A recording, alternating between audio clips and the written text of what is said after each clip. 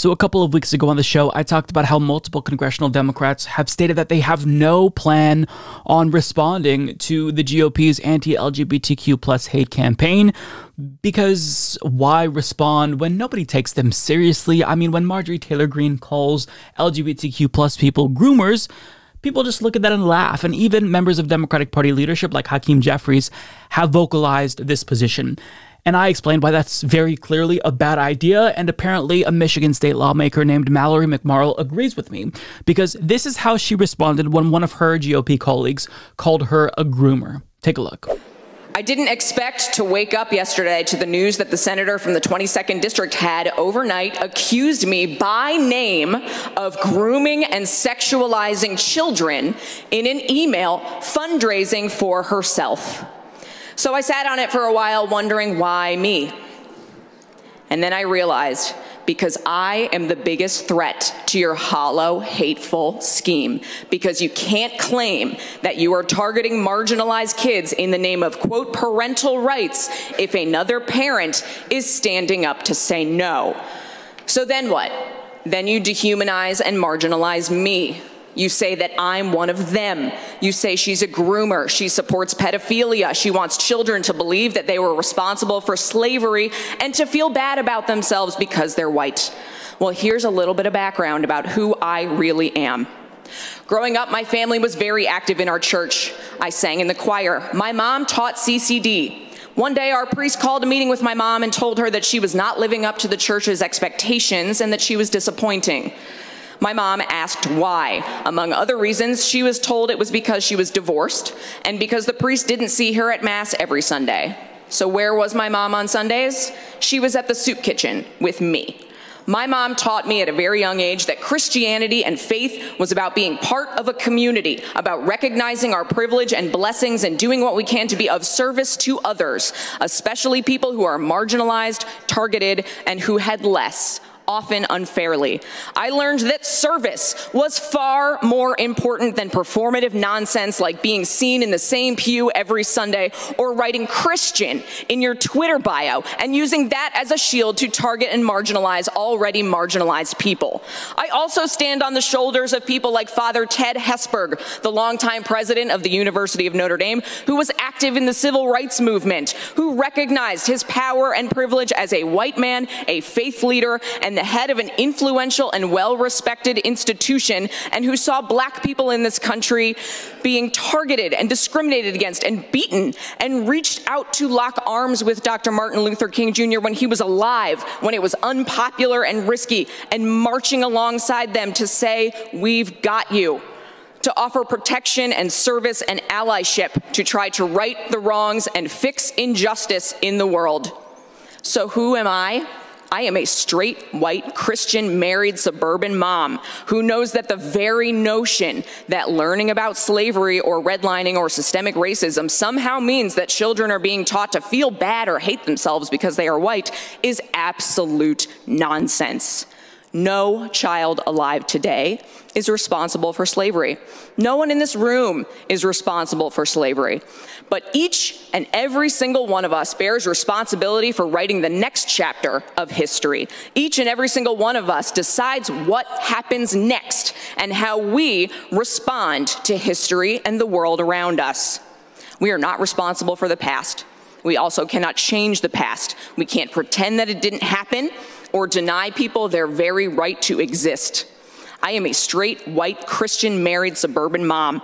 I want my daughter to know that she is loved, supported, and seen for whoever she becomes. I want her to be curious, empathetic, and kind.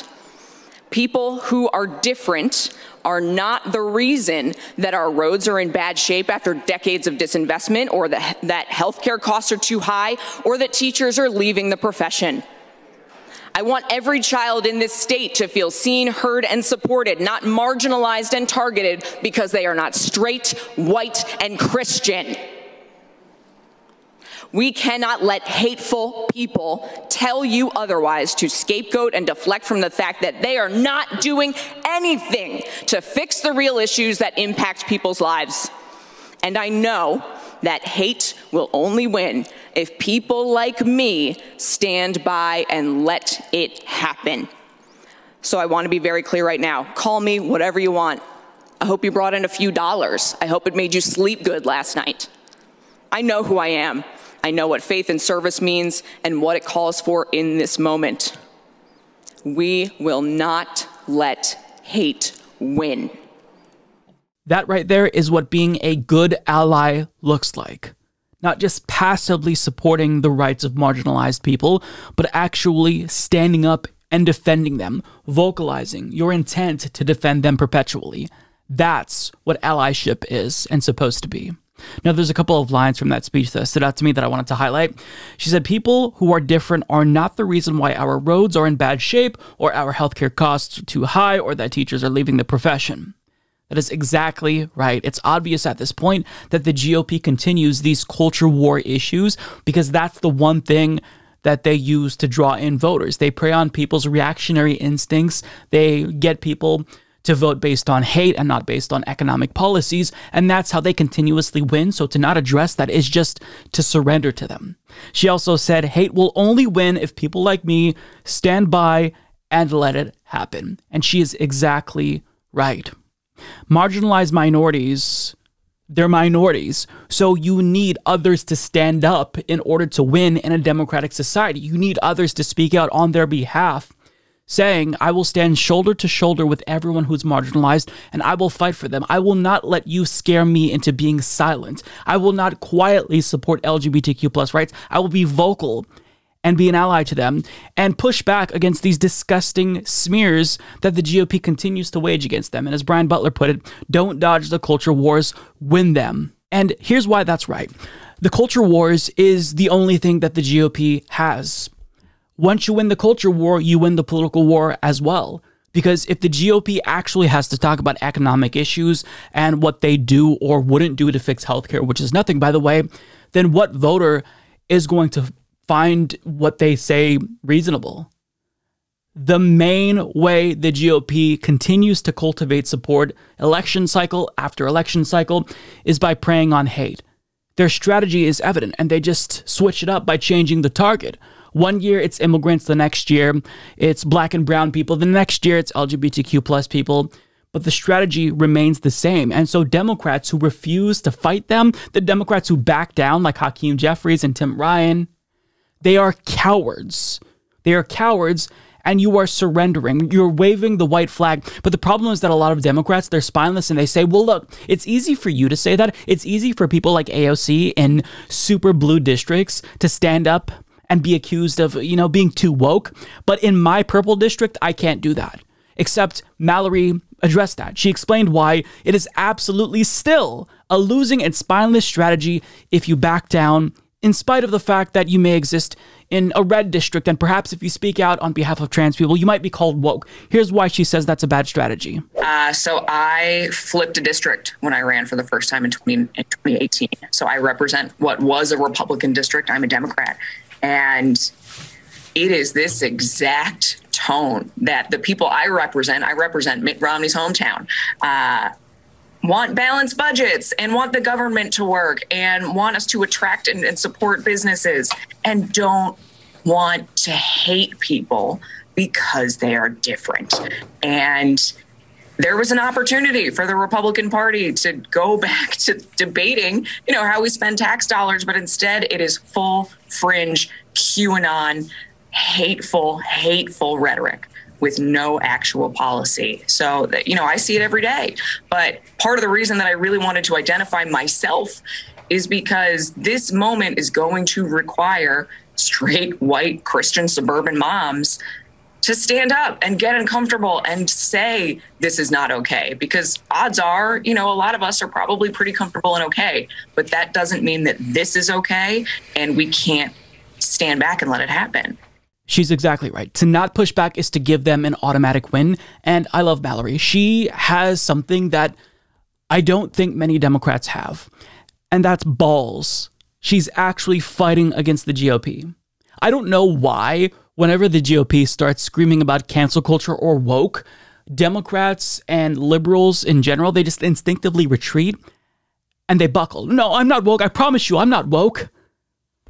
I mean, do you really care what these reactionary dipshits think, defeat them, fight them, and win. Don't just retreat. Don't be cowards. I wish that Democrats in Congress understood what Mallory was saying here. There's things that they can do to fight the GOP. They can introduce legislation to counter the nearly 250 different anti-LGBTQ plus bills proposed in state legislatures across the country, which disproportionately target trans people. I mean, they could pass the Equality Act, but they couldn't even get that done. But I mean, at the bare minimum, pushing back rhetorically is the least consequential thing that you can do. But we don't really even see Democrats do that. I mean, how many elected Democrats have you seen respond to these claims of grooming?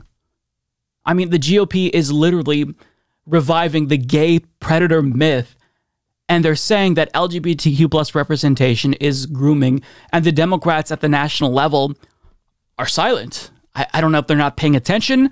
I don't know if they're hearing this talk and they think, ooh, I don't want to wade into that conversation because I don't want to be deemed too woke. But I mean, as Mallory said, you have to be uncomfortable. Make yourself uncomfortable because that's what being a good ally is. Sure, currently, if you stand up for trans people or LGBTQ plus people or other marginalized groups, it may be the case that currently you feel uncomfortable and you're ostracized. But this cost that you're paying now is more of an investment. It's a down payment to a better future that you can say you helped build when society inevitably progresses in the correct direction. So don't be a coward, Democrats. Be like Mallory, okay? If you're worried that one of these right-wing freaks will call you woke because you stand up for LGBTQ plus people or other marginalized groups, then wear that like a badge of honor. You say in response, okay, well, if standing up for trans rights makes me woke, then damn fucking right I'm woke. If me standing up for disadvantaged people means that these fuckface fundies see me as a cancel culture degenerate snowflake, then boo fucking who. I'll cry myself to sleep knowing that these right-wing freaks think poorly of me. Oh no. Democrats lose when they retreat. Democrats lose when they don't fight. And they've retreated from how many battles at this point?